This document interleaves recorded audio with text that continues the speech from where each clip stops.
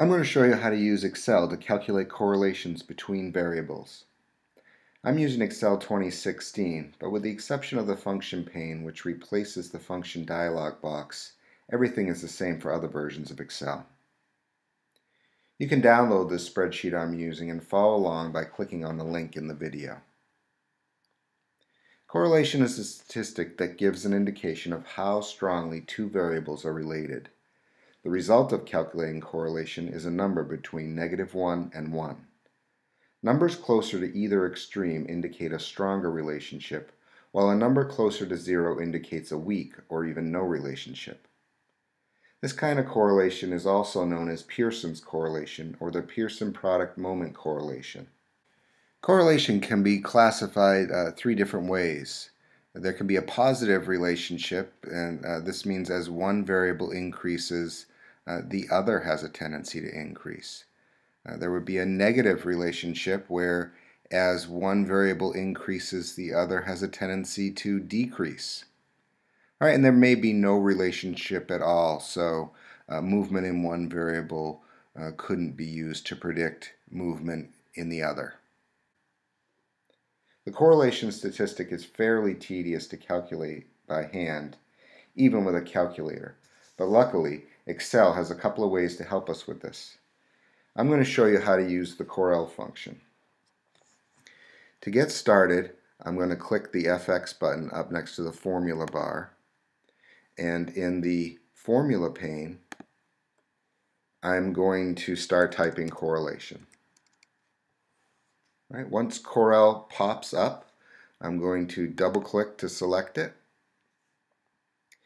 and the formula pane here, if you're using another version of Excel, it'll show the formula wizard. Okay. For array 1, I'm going to select the data in column A labeled X, and for array 2, I'm going to select the data in column B labeled none. With that done, we can just click done to finish the calculation, and we can see that these two variables, all right, have a correlation of very close to 0, 0.01, and so we can safely conclude that as the label predicted in column B, there is no correlation between the two variables. Okay, I'm going to repeat the process in G4. Okay, so the formula pane should still be open. I'm just going to double click on CORREL. I'll select the data in column A again, and for array 2 I'll select the data in column C.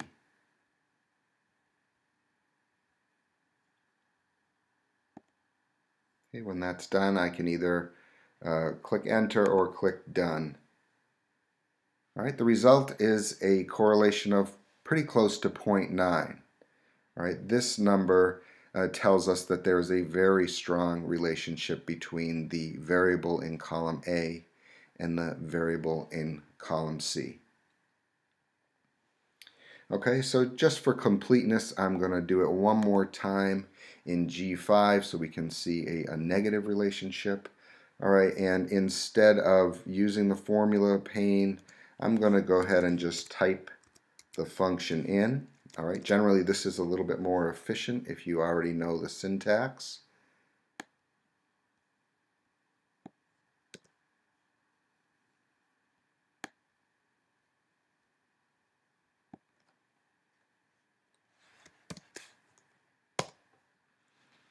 Okay, and now we're getting a negative number, and negative 0.7743 is not quite as strong as the nearly 0.9 we got for the positive relationship.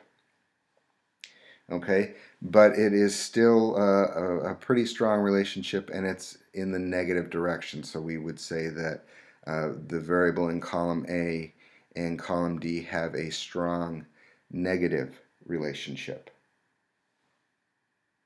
Okay, so it's important to note that the existence of a relationship does not mean that one variable is causing the change in another. In other words, correlation is not causation. Changes in X may be causing changes in Y, or changes in Y may be causing changes in X, or some other factor may be causing them both to change. Whatever the case may be, a causal relationship is very difficult to prove. So I hope that helps with correlation.